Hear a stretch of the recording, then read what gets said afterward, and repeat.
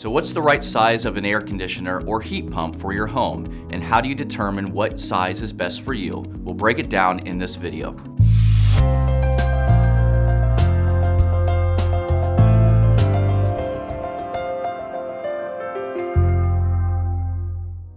Hi, I'm Brian, one of the residential sales professionals for Fire and Ice.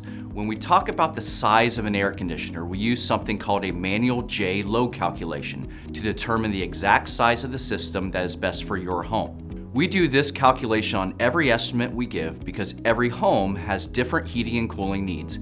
In this video, we'll cover what's a manual J load calculation? Why do you need a calculation? What's the process involved? What are some factors that can change the calculation?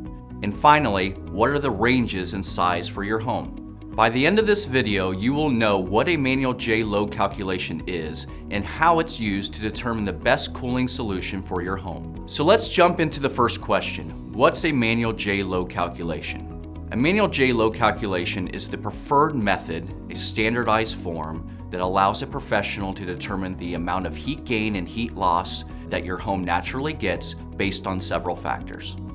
Why do you need a calculation? Well, every home is different, every home is unique. Size of the equipment is imperative. Bigger is not better in HVAC world, small has its problems too.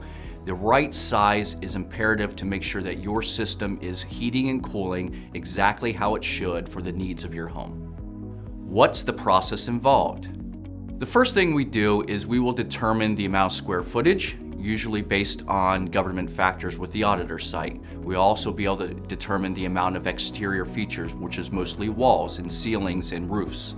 The other thing that you would have us do is we would go out and measure the windows and doors of your home, and then also make sure that we are looking in the right direction based on how much sunlight will be a factor in your home. What are some factors that can change the calculation? Well, many factors can change the calculation. Again, a home is custom, they're all different. Sunlight comes in from different directions, sets in the west, rises in the east. So if your home is facing a certain direction, you have many windows on one side versus the other, the sun is going to be inside your home a lot more than another house facing a different direction. It also will determine if it's one story or two story. You'll have more insulation between floors in a two-story house than you would in a one-story house. So now that you have the calculation, what are the ranges in size for your home?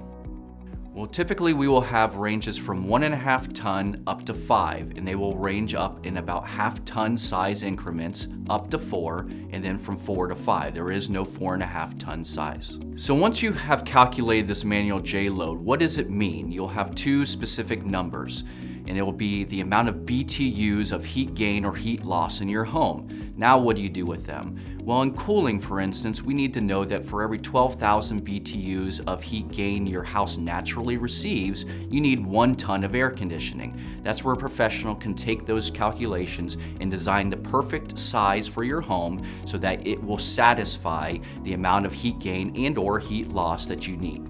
So now that you know what is required in order to get the right size of an air conditioner or heat pump, visit our website and schedule a time for a free estimate.